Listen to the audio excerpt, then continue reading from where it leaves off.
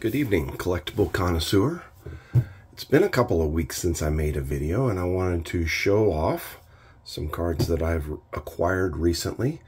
My acquisitions haven't slowed down, even if my video production has. So let's just dive right in and look at some cards. First card I want to show off and talk just a shade about is actually a card that I don't intend to keep.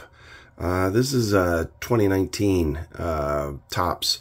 It's a kind of a I don't know what you call these. I guess, okay, it's a checklist card.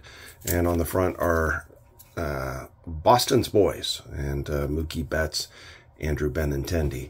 Now, if you know me, you know that I collect graded cards of Andrew Benintendi, and I like the card. I like it a lot. I think it's ironic that neither of these guys play in Boston anymore.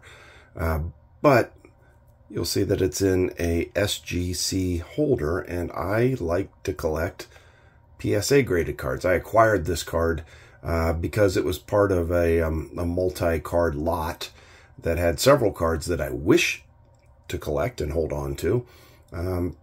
This one was just part of the overall group, and at some point, probably sometime soon, if you follow me on eBay, or if you look in on my items on COMC, check out mycards.com, comc.com, you'll probably find this SGC 9.5 Boston's Boys, Beantown's Finest, Take the Field.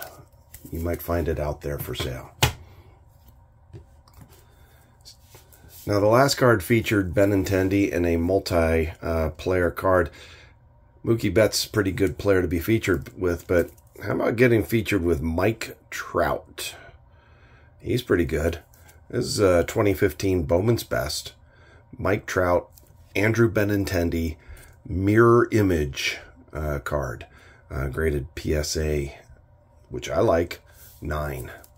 I guess the premise, there was a little subset themes of upcoming rookie ball players, and in this case 2015 is the year Benintendi was drafted, and it did them the disservice, but it compared them to current ball players, and Benintendi got compared to Mike Trout.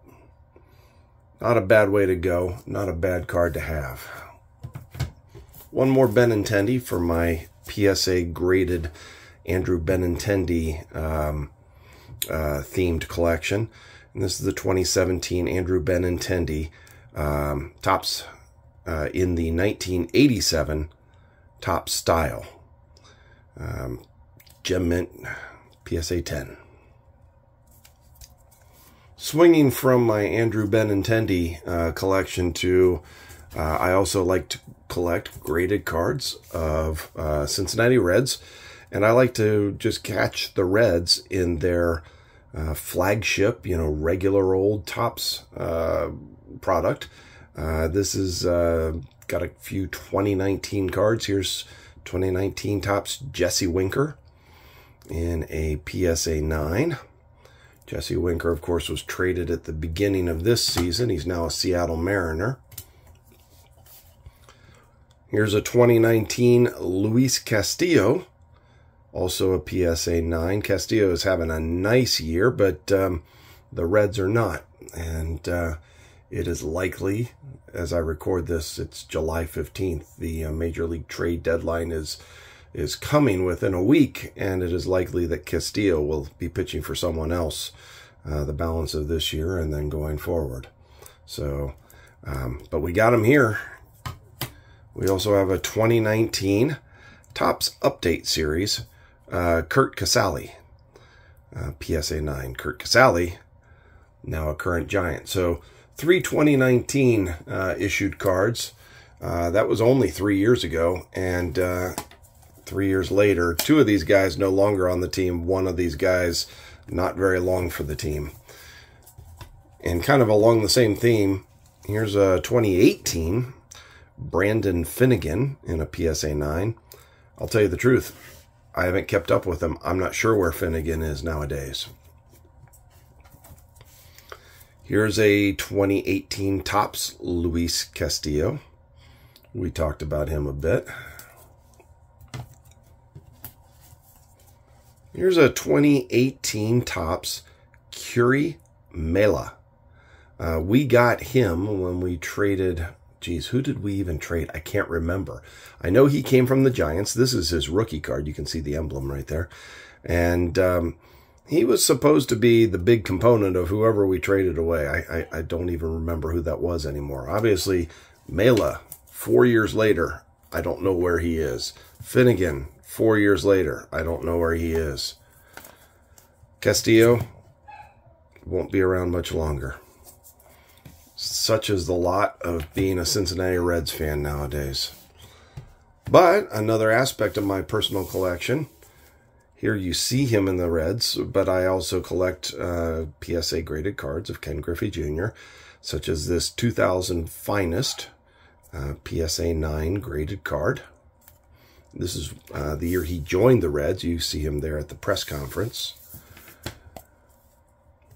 Same year, 2000 Upper Deck SPX version, Ken Griffey Jr., PSA Mint 9. I like this card a lot. I've been looking over this card, and I'll tell you the truth, I need to do a little bit of research. The label up here titles this as a 1998 Sports Illustrated Then and Now card. But if, you can see it right there on the card, kind of the titling or the subset that's mentioned is A Place in History. And so I, flip to the back, and, here's the back gives a discussion of Ken Griffey Jr.'s home run performance in 1997. You can see here, Jr. hit 56 home runs in 1997. That was second only to Mark McGwire. And you can also, if you read the blurb above, but I'll give you a little synopsis, Ken Griffey Jr. led the AL in home runs. McGwire was with the Cardinals by then. And was, as far as a left-handed power hitter, was the first lefty to hit that many home runs. Actually, the first player, period, to hit that many home runs at that point in time in the American League, since Roger Maris hit 61 home runs in 1961. And then it will also say that the only other left-handers to hit more home runs and lead the league were Roger Maris, and then before him, Babe Ruth. Pretty cool. I'm not sure this is labeled correctly. I'll have to research the sets and see if that is indeed accurate. You have the recourse as a consumer to send this card in to PSA and ask them to relabel it. I think they charge a small fee for that. And your card's out of your hands for some time. Quite honestly, I doubt that I will ever send this in to PSA. But I will look into it, see if it is labeled correctly. Pretty sure this one's labeled correctly. It's a 1996 SP, and again, that's a kind of a series that was put out by Upper Deck. You can see their logo down here in the center. Actually, that's the SP logo. There's the Upper Deck logo in the bottom left if you need it. 1996 SP checklist for cards number 129 through 188, of course, featuring Junior on the front. There was a series of checklists put out that year, in which Ken Griffey Jr. appeared on the front of each of them.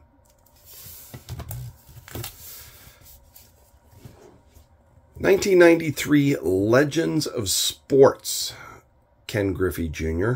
This is their memorabilia silver card, so noted for the silver border. I assume, and I'd have to look into this a little bit further, that there were other issues of the same or similar card, but maybe with a different colored border.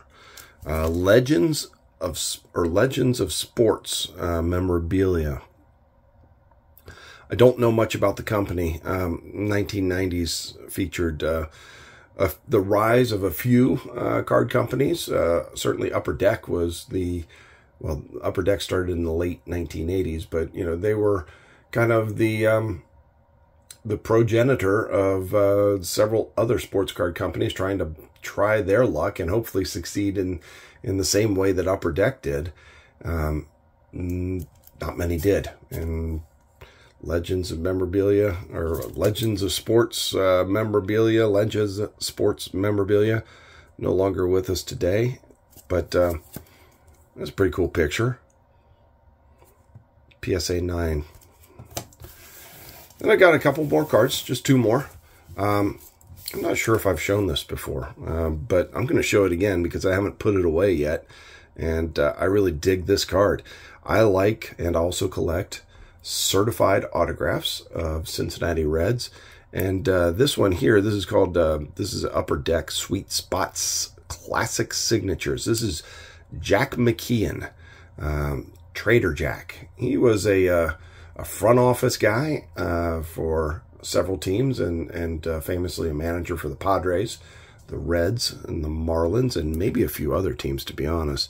This card is serial numbered at the bottom. It's in kind of a metallic blue. It's hard to read, but it's 105 of 150. And then the signature actually appears, so they had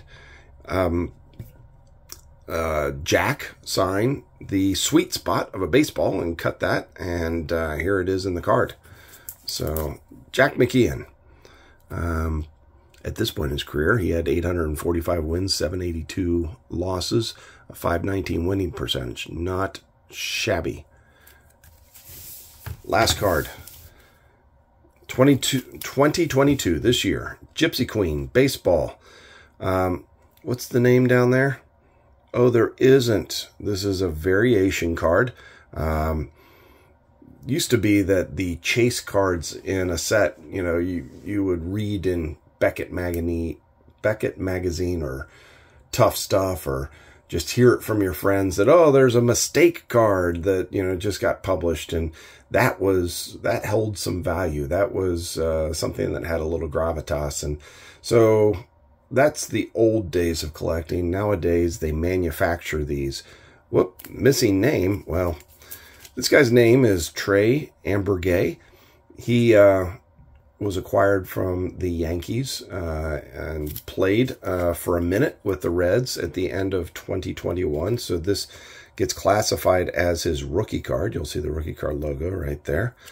Autograph card. And Trey is he's doing all right. He's in the minor leagues this year for the Cincinnati Reds. Hasn't gotten a call up, but maybe he'll be back around before the end of the year. So that's it.